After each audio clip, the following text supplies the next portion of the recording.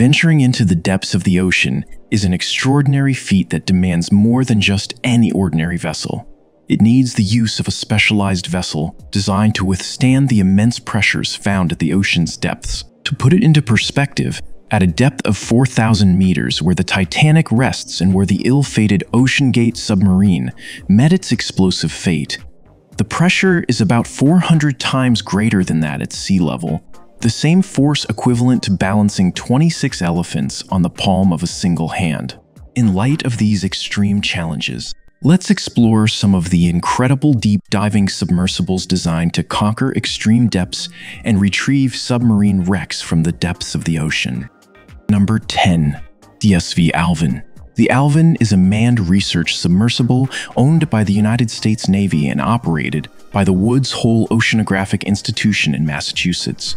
It was commissioned in 1964, and since then, it has conducted over 5,000 dives, transporting scientists to study organisms that thrive under extreme pressure and darkness, and it holds the distinction of being the first submersible to explore the wreckage of the Titanic.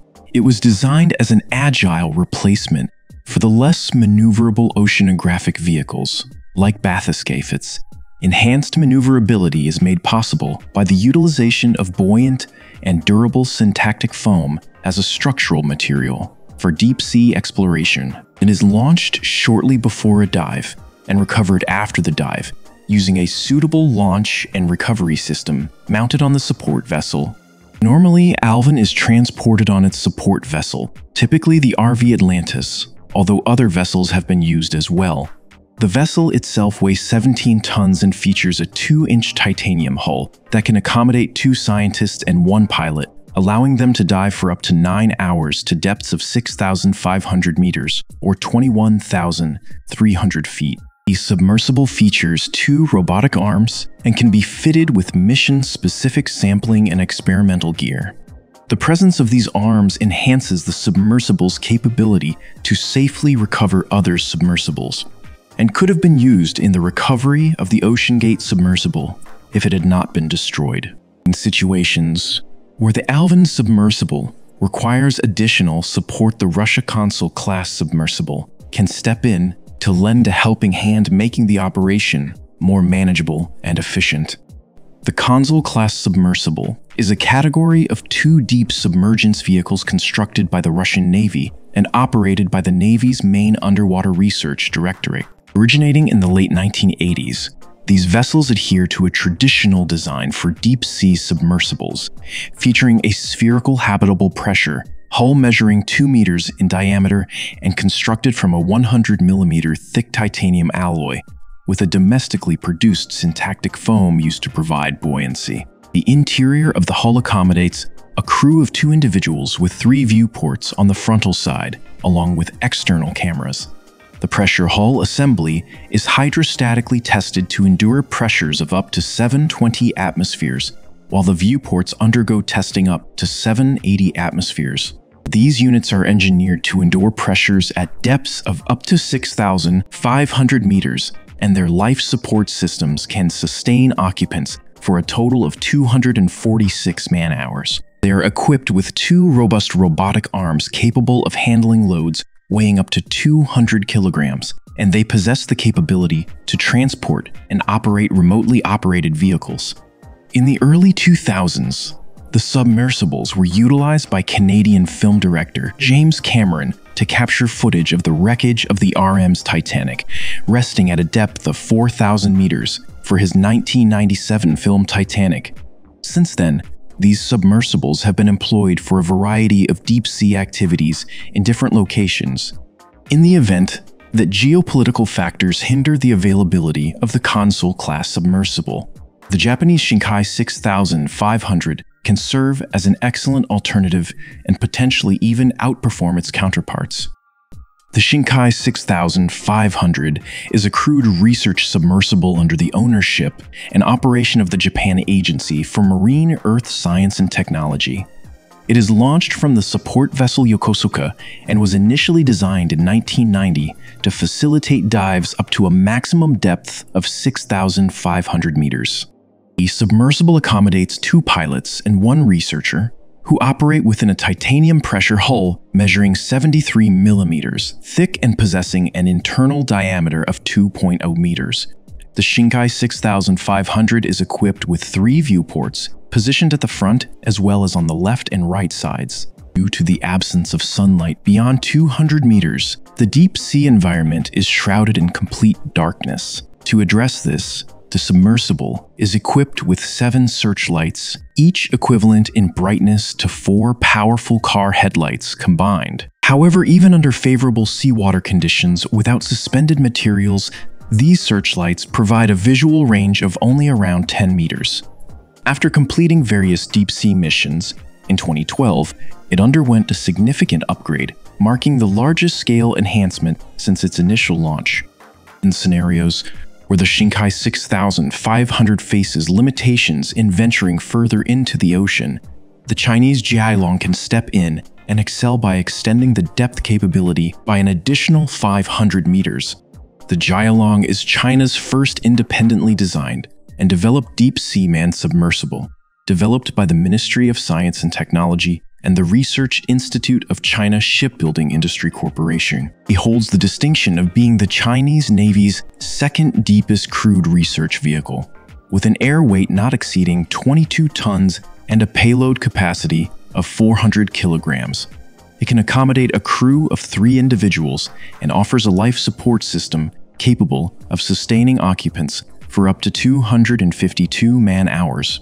Unlike many of the deep submergence vehicles that have come before it, Jialong is extremely maneuverable, boasting 7 propellers that can move it in any direction. The submersible is equipped with a high-speed underwater acoustic communication function, which can transmit underwater voice, image, text, and other information to the mothership in real time. Jialong successfully reached its designated dive zone at a depth of 7,000 meters, defying water pressure of 7,000 tons per square meter. During the dive, it effectively completed the appointed tasks of filming the seabed and using a robotic arm to obtain marine life samples, plus planting the Chinese flag at the base of the sea. While the Jialong entered service relatively recently, in 2010, it's worth noting that the French Navy had already established a submersible capable of reaching greater depths than some modern counterparts back then in 1964. The Bathyscaphe Archimede was a deep-diving research submersible of the French Navy. It utilized approximately 42,000 gallons of hexane to provide buoyancy to its float. The submersible was the brainchild of Pierre, William, and Georges, who, in 1964, Archimede descended into what was initially believed to be the deepest part of the Puerto Rico Trench, reaching a reported depth of 8,000 meters. However, it achieved an even greater feat on July 15, 1962, when it descended to a depth of 9,560 meters in the Kurele-Kamchatka Trench, making it the second deepest dive ever recorded at that time. It remained in operation until the 1970s and was placed on reserve in 1975 and officially decommissioned in 1978. For many decades, the Archimede held the distinction of being the second deepest diving submersible. However, in 2020, the Chinese developed the Fendus, which surpassed the records set by the Archimede by diving more than 1,000 meters deeper. Fendushe, also known as Striver, it is a deep submergence vehicle constructed in the People's Republic of China by the China State Shipbuilding Corporation. This advanced vehicle has the capacity to accommodate a crew of 3 and is specifically designed to reach depths exceeding 10,000 meters. It is equipped with 2 mechanical arms, 7 underwater cameras, 7 sonars, hydraulic drills, and various other scientific instruments. It boasts faster diving and surfacing capabilities, and its crew compartment is constructed using a specially developed titanium alloy, along with a new welding technique. On November 10, 2020, Striver successfully reached the bottom of the Challenger Deep, the deepest known point in the ocean, with 3 Chinese scientists on board. The descent was live-streamed, and the reported depth reached was 10,909 meters. Before the building of the Fendushe, which was a government-sponsored project, Canadian filmmaker James Cameron piloted his own deep-diving submersible called the Deepsea Challenger to roughly the same depth as the Fendushe. The Deepsea Challenger is a specially designed submersible with the primary objective of reaching the Challenger Deep, which is known as the deepest point on Earth. On March 26, 2012, renowned Canadian filmmaker James Cameron piloted the craft during its second crew dive and successfully achieved this objective. The descent from the surface took approximately 2 hours and 36 minutes, ultimately reaching a maximum depth of 10,908 meters as measured by Cameron upon touchdown. This dive marked the first solo descent to the Challenger Deep and the first to spend a considerable 3 hours exploring the depths. It was constructed in Sydney, Australia by the research and design company Acheron Project PT in collaboration with the National Geographic Society and with support from Rolex. Australian engineer Ron Allum led the construction of the submersible in a small engineering workshop. Allum and his team developed innovative materials, including a specialized structural syntactic foam known as Isofloat, capable of withstanding the immense compressive forces experienced at a depth of 11 kilometers. The unique foam exhibits exceptional homogeneity and uniform strength, surpassing other commercially available syntactic foams. It is equipped with advanced 3D cameras and scientific sampling equipment, enhancing its capabilities for deep-sea exploration. While both the Deepsea Challenger and the Fendo successfully reached the bottom of the Challenger Deep, it is important to acknowledge that they both fell short in comparison to the pioneer of deep ocean diving, which was developed back then in the 1950s. Bathyscaphe Trieste. Trieste was a deep-diving research bathyscaphe that holds the distinction of being the first vessel to reach a record depth of approximately 10,911 meters in the Challenger Deep of the Mariana Trench in the Pacific Ocean. This remarkable achievement occurred on January 23, 1960, when it was piloted by Jacques Picard, the son of the boat's designer and US Navy Lieutenant Don Walsh. Designed by the Swiss scientist Auguste T. Picard, drawing on his previous experience with the Bathyscaphe NRS-2. It was constructed in Italy and launched on August 26, 1953, near the Isle of Capri in the Mediterranean Sea. Initially operated by the French Navy in the Mediterranean for several years, it was later acquired by the United States Navy in 1958 for the sum of $250,000, equivalent to $2.5 million in today's currency.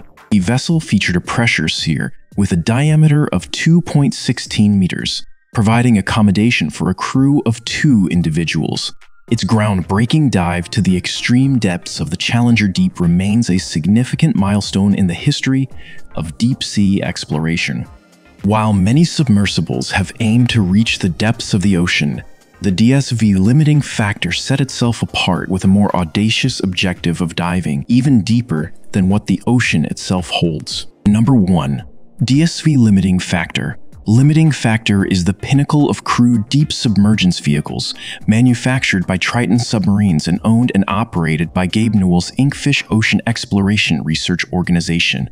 It currently holds the record for the deepest crewed dives in all 5 oceans, including the renowned Challenger Deep. More than 21 individuals have had the opportunity to visit this deepest area on Earth using the limiting factor. It is commercially certified by DNV for unlimited full ocean depth dives and is piloted by an experienced operator with provision for an observer. It has been designed with an operational maximum dive depth of 11,000 meters, which represents an approximation of the full ocean depth, but the vessel underwent pressure testing to withstand depths of up to 14,000 meters, a depth that does not exist on Earth. It exhibits exceptional maneuverability as it can travel on 3 primary axes with a significant amount of vertical movement during its operations. It has a dry weight of 11,700 kilograms and a payload capacity of approximately 220 kilograms. The vehicle was commissioned by Victor Vescovo at a price of $37 million and has been utilized for various exploration missions, including identifying the wrecks of numerous warships resting in the deep oceans, like the U.S. Johnston at a depth of 6,469 meters and the U.S. Samuel Roberts at 6,865 meters in the Philippine Trench, representing deepest dives on wrecks to date. Additionally, it has been employed in dives to explore the French submarine Minerve and the RMS Titanic. If you have enjoyed this video, make sure to check out on this intriguing video on the end screen to learn about the 10 deepest places on Earth, where you will be shocked to discover that the deepest point on Earth is not found in vast ocean depths, as many believe, but rather within a fascinating man-made phenomenon